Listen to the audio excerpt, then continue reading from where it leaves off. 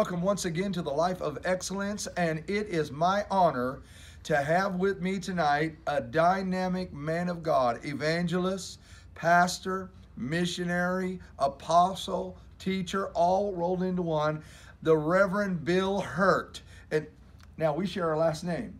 That's right. Yeah, we share our last name. We put the hurt on him. We put a hurt on him. And we are on the second week of our revival. That's right. God has been moving, hasn't he? God has moved. People have been blessed. We have killed the giant.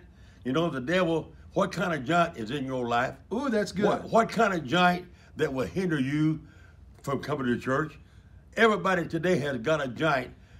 You know, people, the Bible said in the last days they would love the pleasures of the world more than the pleasures of God. Yeah. You know why? Because there's a giant in their life that's hindering them from God. People have lost the love of God in their life. People today, Brother Jay, they don't fear God no more. No, sir. Because they have lost that joy. They have lost that peace. But you know, I've been in this revival going on the second week, and I want you to know every night you've been preaching, kill the giant that's in your life. That David killed the giant. But see, the Bible said, greater is he that is in me than he that's in the world. See, church, I want you to know today, 60 years ago, amen, God came into my life. I changed my life. You know, I used to serve the devil. When I served the devil, I fought.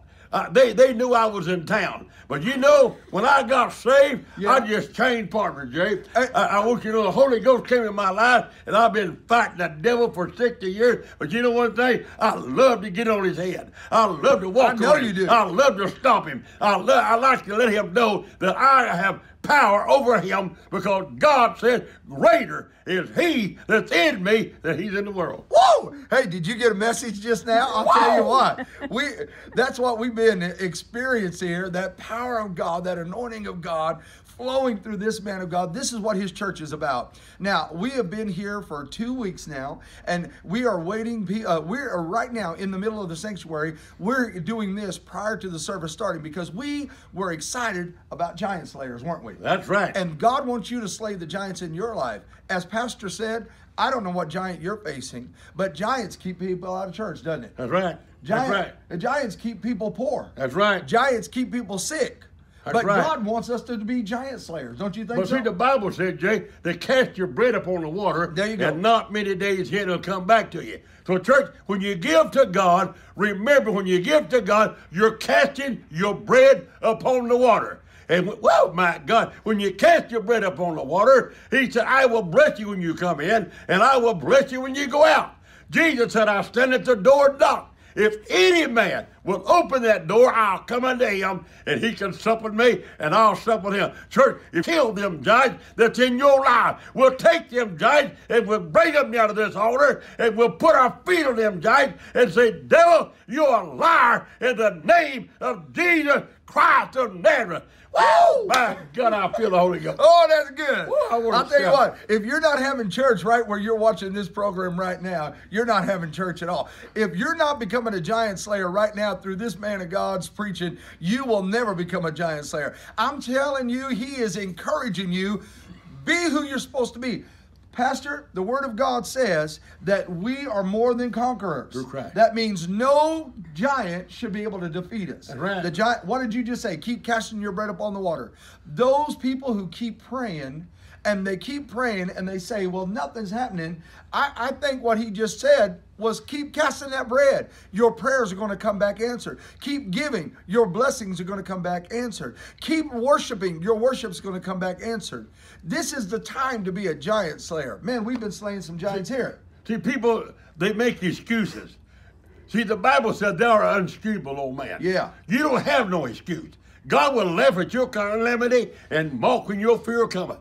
Neighbor, don't use that excuse in front of me. I'll look you straight in the eye, and I'll say, you don't have no excuse. I don't care. I'm 80 years old, and I'm still young. Yeah. I'm still climbing that mountain, and I'm still preaching the gospel, and I'm not ashamed of the gospel. I'm happy to know that Jesus Christ is my Redeemer, my baptizer. I want you to know, church, 60 years ago, God changed my life, and I have never looked back. I've never looked to the left. I've never looked to the right, but I look unto the hill, which cometh my help. The Bible said joy comes in the morning. Whoa! I get up in the morning, I'll go all day long. Yes, he Amen. does. I had to go to the doctor today. I wasn't supposed to. They called me and said, come into the doctor. I want to check you today. And they said, well, boy, you're doing so good. What are you doing? I said, I'm going to church every night. I said, I've been going to church. I haven't stopped. I've been going to church. Yeah. I went to the cafe today. They said, where you been all week? I said, I've been in church every night. I said,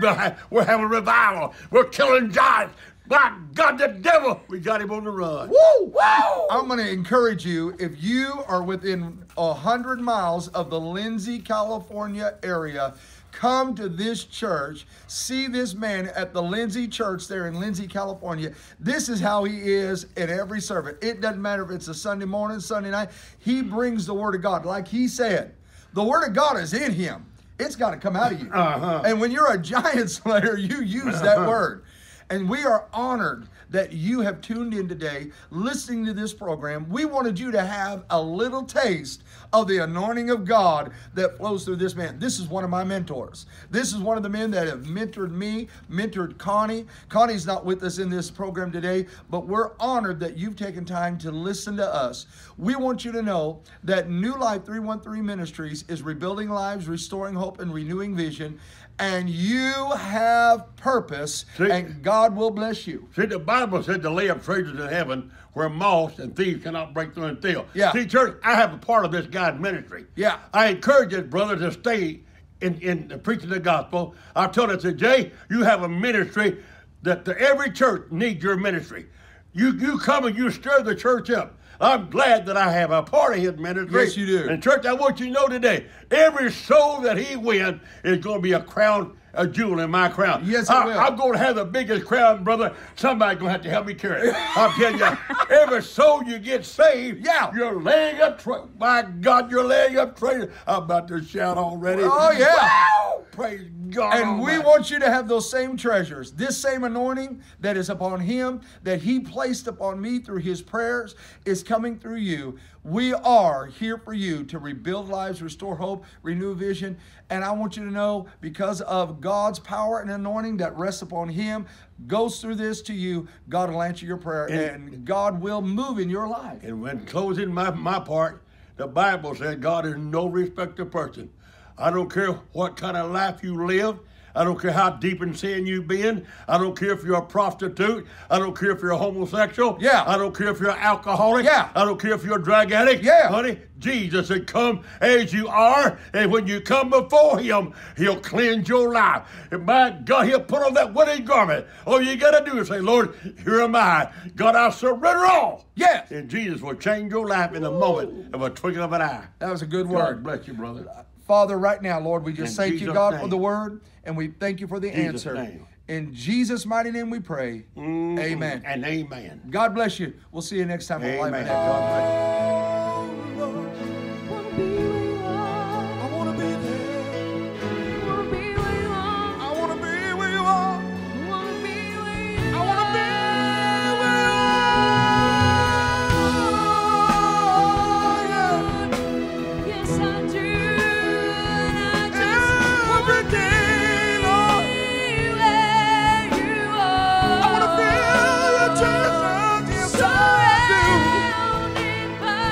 Come into my heart.